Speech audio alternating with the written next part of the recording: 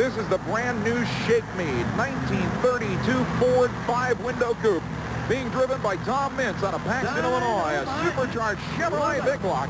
This thing has been incredible in preliminary action, Shelley. Well, you know, he's only 21 years old, and his sponsor, Sam Beck, has a lot of confidence in him. That's for sure. They put together one of the strongest machines they could imagine. Like I said, a supercharged 466 cubic inch Chevy big block on alcohol, 2-speed power glide transmission. He will shift it at about the 7-foot marker on this 80-foot track. 1,500 horsepower of Chevrolet.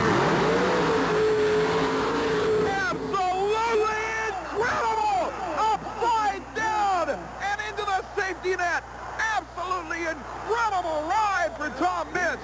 You can see Jim Harris, the event director, right there, as well as the paramedics and the safety crew.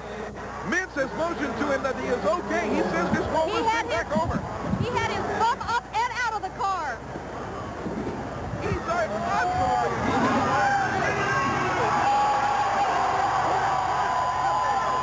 incredible run. He sure gave the crowd a scare, but the minute he got up, he got quite an ovation. Listen to this.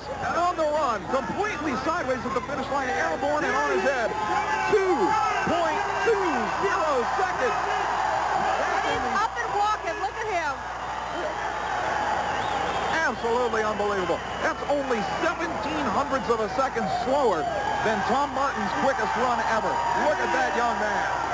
Look at that young man. 21 years old on a 2.20-second run. Absolutely incredible. And here's the slow motion replay. The machine at half track just blasting across the mud. Look at the tires just skimming the surface exactly the way it should be done. Now it starts to bounce around and hook to the left. You can see him working the steering wheel in the cockpit, trying to keep it straight.